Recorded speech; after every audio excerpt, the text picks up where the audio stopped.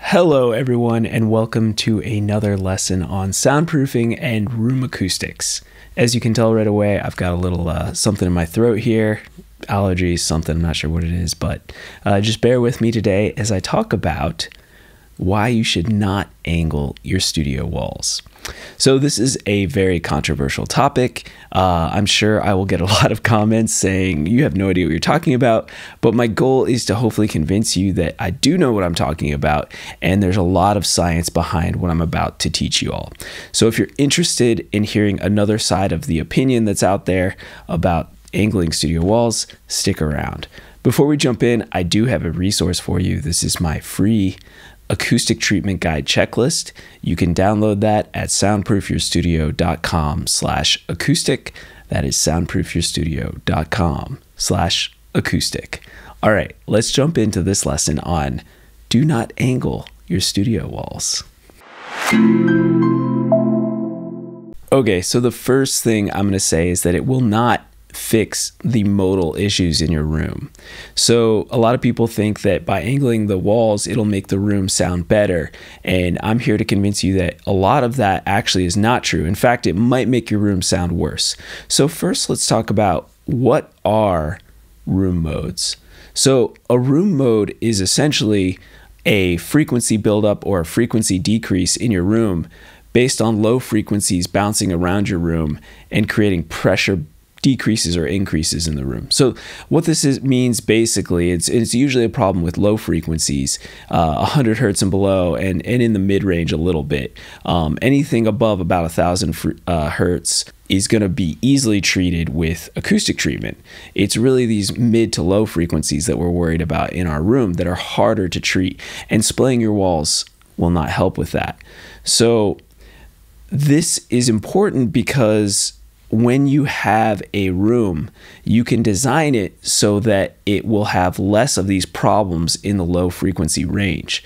And the way to solve this is by creating a room, using a room ratio that has been figured out by some of the greatest acousticians of our time, who have come up with room ratios that work with rectangular rooms only. So the moment you splay a wall, you no longer can use a room ratio. You're just going off of the field, meaning once you've splayed your walls, you're going to have to test your room, figure out where those room modes are, and acoustically treat them. You may have more problems in the low frequency range than if you had kept your rectangular room to start with. Some of the main room ratios you can use are from the respected acousticians of Louden, Sepmeyer, Volkmann, and Bonner. All these acousticians have room ratios that will get your room closer to where the low modal frequencies are going to be smoother than if you angled your walls. The second big thing I want to talk about with angling your walls in a recording studio is that you're going to lose space. And this may be the #1 reason not to angle your walls. The one thing that angling your walls will do is potentially help with flutter echo.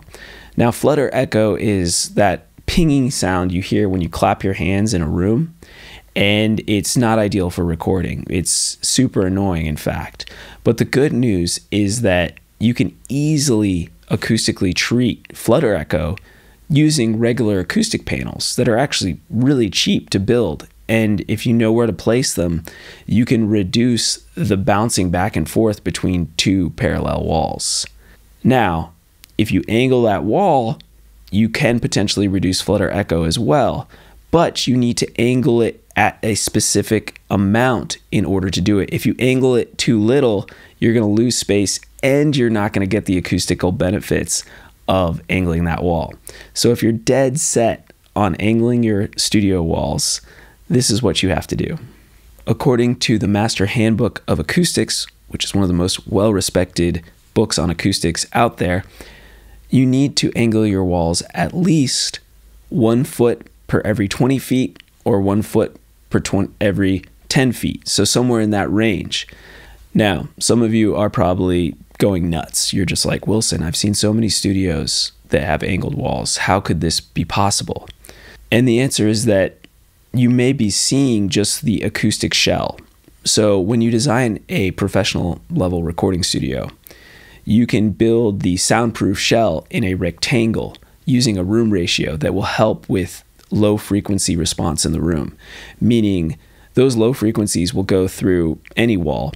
So if you angle a wall, the low frequencies will still go through that angled wall and they'll hit your soundproof rectangular room. So for example, in a control room, it's a common idea that you can build the rectangular room using the correct room ratios, getting the correct volume of your room, and then you could frame within that room, at the front of the room especially, two angled walls to help create a reflection-free zone.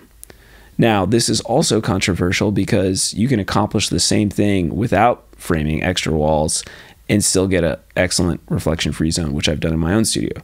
So this shows you some of the design ideas that acousticians have come up with, but it still doesn't mean you should angle a full room in your studio just to get acoustic benefits, because there aren't that many. So as you can tell, in conclusion, I don't recommend angling your studio walls. In my opinion, for most home studio designs, it's going to cost you more money. It's very difficult to build an angled wall. You're going to lose space. If you don't know how to maximize the space behind the wall with bass traps and things like that, it's even more of a waste of space. And hopefully you've learned in this video that it will not help with your low frequency response in your room. It will only help with flutter echo, which is also something that can be solved using very budget-friendly acoustic panels. So angling a wall, in my opinion, although it may look cool and it may be done in a lot of professional studios, I would question the designer and ask, why did you have to angle that wall?